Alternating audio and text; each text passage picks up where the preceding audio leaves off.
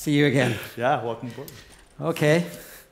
So, by the way, I'm Steve Myers, for those of you who don't know me. I'm Andrew Vanden Heuvel. I'm an online physics teacher from the U.S. state of Michigan and a glass explorer.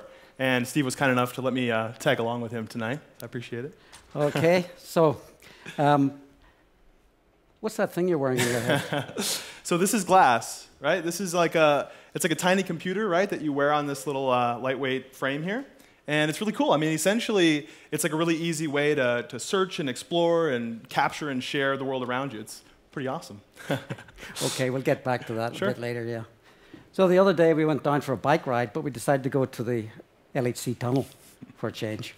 This is something that very few people ever get the right to do, but Andrew's a special guy, so we allowed him to do it. So we wanted to see the tunnel through the eyes of somebody different because we're sort of looking at it every day and it's normal to us. And I must say, when I saw Andrew's reaction, it was really invigorating. He was screaming and shouting and jumping up and down, and it was absolutely fantastic. Very enthusiastic and very excited, and passed on a beautiful message to, as you'll hear later. So why did we do this? We've already said that we wanted to share with the world in a new way the experience of the Large Hadron Collider and the work we do at CERN. So why did we do it? We had to find this so-called glass explorer through Google. And our mission was to share the love of physics, the wonders of exploration, and discovery, science, but from the LHC tunnel. So I'm sure you don't know what the LHC is. Huh? I see some very familiar faces here to do. So I'll try to remind you. The LHC is the world's largest and most powerful particle accelerator. It consists of a 27-kilometer tunnel located about 100 meters underground, running through Switzerland and France.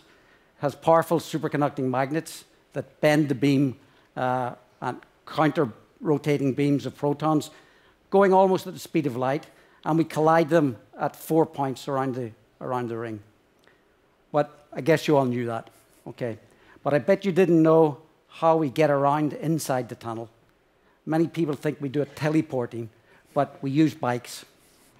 It's much cheaper.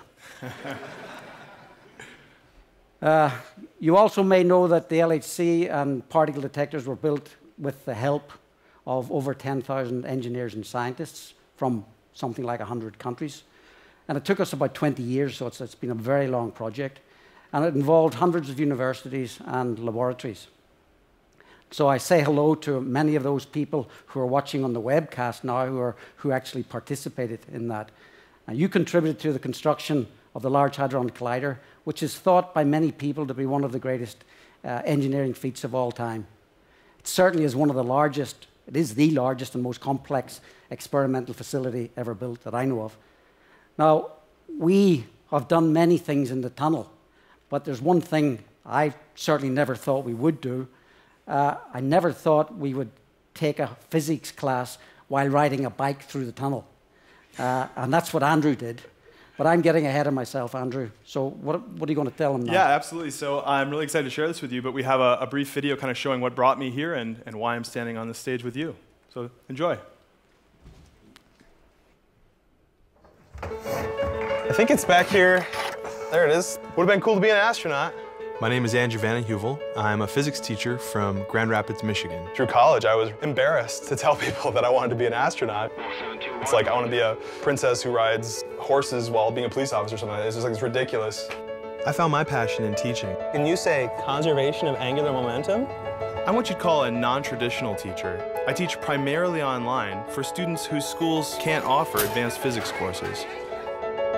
To be a glass explorer means I get to tie together all the things that are most engaging about learning, you know, making every moment a teachable moment.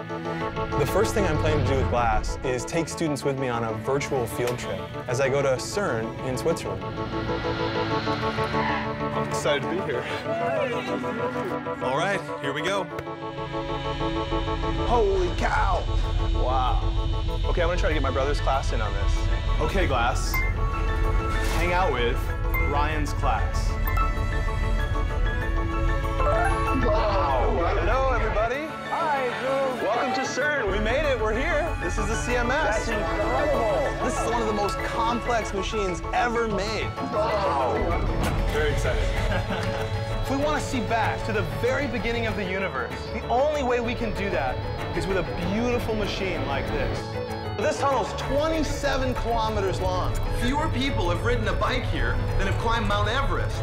Crazy. Does anybody have any questions? John, How long does it take a proton to travel the whole loop? how cold do the magnets have to be superconducting? What is that? If you added up all the protons in this entire tunnel, it would fit into the space of just one single grain of sand. We can say goodbye to our trusty bike here. Bye. Thank you, Steve and Freddie. It's been a pleasure.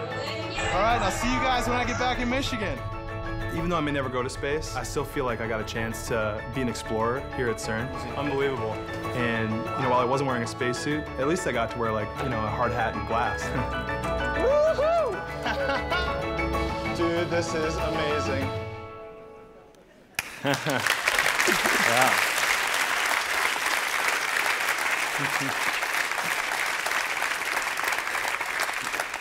Wow, Andrew, that was great. Pity I couldn't keep Amazing. up with you on that. Yeah. No, it was an absolutely amazing experience. Absolutely amazing. So I actually got a chance to try the glass as Absolutely. well. It's phenomenal, and Freddie as well. Can you tell the people a little bit more about how we did it? Yeah, absolutely. So it's really simple to use. It's really cool. So I could initiate a Google Hangout with my brother's class. It's cool to see my brother up here with you guys. And they could see everything I was seeing through the little camera that's right here, and I could see them right here on this tiny little screen. So it's all in real time. It's something that we really did that. We didn't just fake it to show it to you guys. It's kind of amazing that it actually happened, but I never really imagined that it'd be possible to teach a class from LHC, and it's incredible. Thank you. Unbelievable. Well, I can certainly see this class-changing science teaching all over, enormously all over the world. I thought it was fantastic that we could give access to the tunnel and real people working in the tunnel, sort of remote, And the other thing which I thought was terrific was your enthusiasm just broke through, and they were cheering with you as well. So it was absolutely fantastic. So what other kind of things do you think you could do with this contraption? Yeah, so I'm really excited to be able to use this in my teaching in general, especially as an online teacher. But the thing that gets me the most excited is really this idea of making every moment a teachable moment, right? So, I mean, I'm a physics guy, like a lot of people here, and so when I look around, I see physics like everywhere I look. And with glass, I'm able to kind of share that with my students so they can see the physics too, So just as a simple example, going for a walk with my wife and kids, down by a creek or something like that, and you see the little diffraction patterns in the water, and to be able to just kind of be there with the moment, be able to capture that and share that with my students.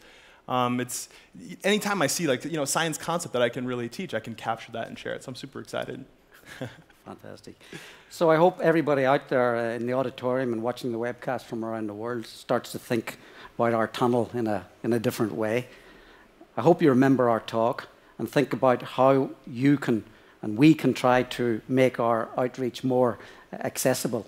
Can share our passion for science, and probably the most important thing, bring young people into the world of discovery.